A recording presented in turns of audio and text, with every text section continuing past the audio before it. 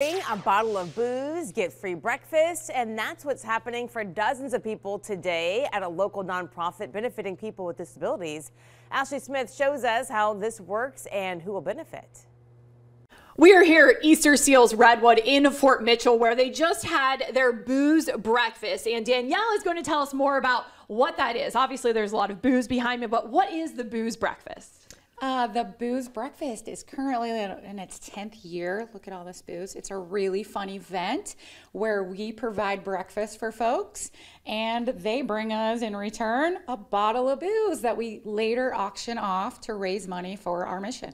So tell us about the history of the booze breakfast. Who started this? It was started by 3 men from northern Kentucky who had breakfast every week and decided they wanted to take one of those breakfasts and make it into something that would benefit Redwood.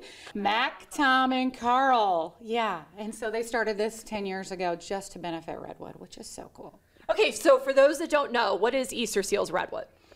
Easter Seals Redwood, we actually just combined. The merger happened late last summer. Both organizations are all about serving people with disabilities. We're all about having equity, inclusion, and access for people with disabilities, people living in poverty, and for veterans.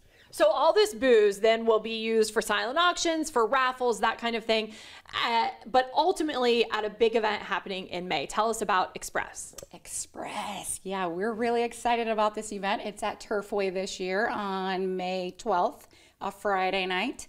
A lot of fun. It's in its 41st year. It's a fundraising event. There's a lot of booze, as you can see. There's food, there's silent auction, live auctions, there's music.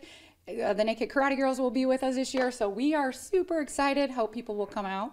In the meantime, until that event, they can bring booze to your location to contribute. They can drop off booze all the way up until May 12th, and we will accept it. Fun. Thank you very much, Danielle, and good luck at Express. Yes. So again, we'll have all of that information on our website so that you can participate in Express or drop off a bottle of booze. In Fort Mitchell, Ashley Smith, Fox 19 Now.